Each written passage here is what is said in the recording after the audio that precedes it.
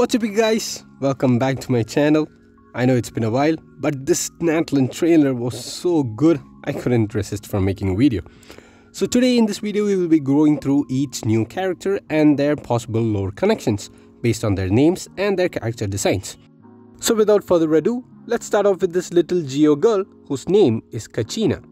So Kachina actually refers to spiritual beings or spirits in Native American culture, particularly towards the southwestern part of the United States. Kachinas are said to personify anything and everything in the world, like the sun, the stars, the cosmos, or even their very own ancestors. The Kachina dolls are still displayed in many museums, but they bear very little resemblance to our little character here. So I guess it is possible that there may not be much lore significance to the name yet. The next character is our Pokemon trainer looking Hydro girl, Moalani. Moalani is actually the name of a high chiefess from Hawaii who lived in the island of Oahu. Moalani is also said to be the descendant of a wizard who worshipped an octopus god, Kanaloa. Since Genshin's Moalani looks Hydro, the inspiration is quite clear. The only question is, could she be someone of high ranking like a chiefess, maybe of one of the 6 tribes of Natlan. Next is the cool looking Dendro boy, Kinich. Now here's the most interesting fact. Kinich is probably named after Kinich Ahau, who was the Mayan sun god. The term Kinich actually means sun-eyed and was also used as a royal title back in those days. Now if we take a look at Genshin's character, it does somewhat look like Kinich's eyes resemble that of a sun, and maybe Kinich could be possibly of Natlan royalty but prefers to just swing around on trees like Tarzan. Now next to Kinich we can see this pixelated dragon thingy who shouts out son of a nice lady. And this character is called Kuhul Ahau, a self-proclaimed almighty dragon lord. Now this name is actually written as Ahau, which we saw in the Mayan sun god Kinich Ahau, after which Kinich is probably named. Despite being the most peculiar character that we have ever seen, it could be possible that Kuhul Ahau is somewhat related to Kinich or his power. This could be further justified by the fact that Kinich and Ahau when read together reads Kinich Ahau, which is the Mayan sun god we mentioned earlier.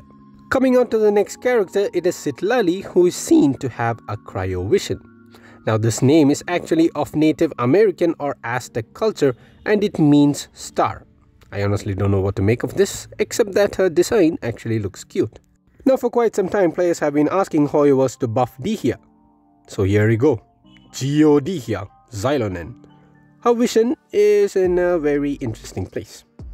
Xilonen is said to be the alternative name of the Aztec goddess of agriculture, Xicometl.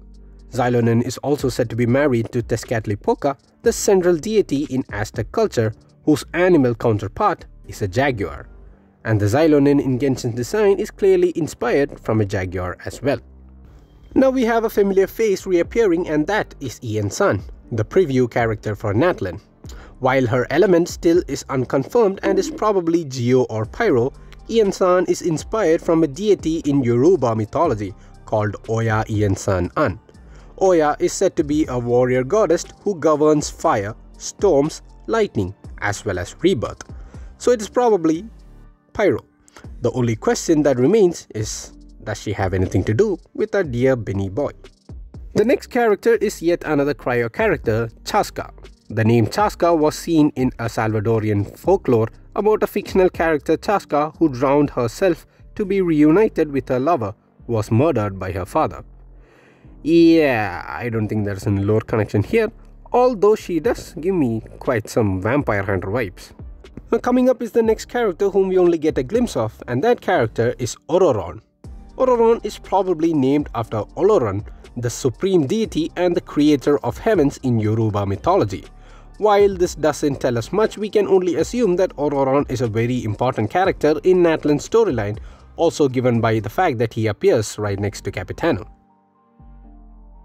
And last but not the least, the moment we have all been waiting for, the pyro archon herself, Mavuika.